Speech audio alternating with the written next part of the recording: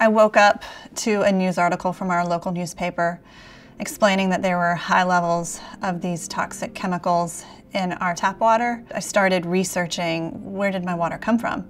I never thought I would testify before Congress. I never thought I would sit on a Washington Post Live panel. It's taken me places that I never knew.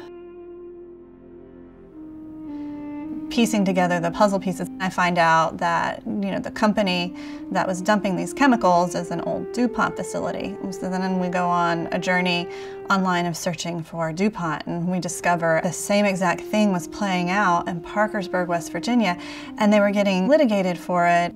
It was just this gut-wrenching feeling to realize that I had been raising my children on water that was unsafe.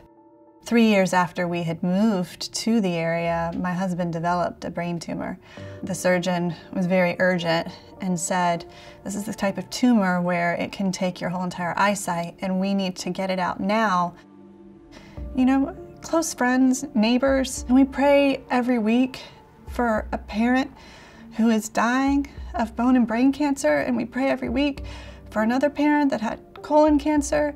So when we found out about the water, and I started seeing all the friends around me, I just realized that there's more that we could be doing than praying. We absolutely can be using our hands and feet to pray. And that's what brought me to DC so many times and to testify before Congress, because I know that this is going to take all of us working together to create a solution to the problem. The problem is not an insurmountable problem.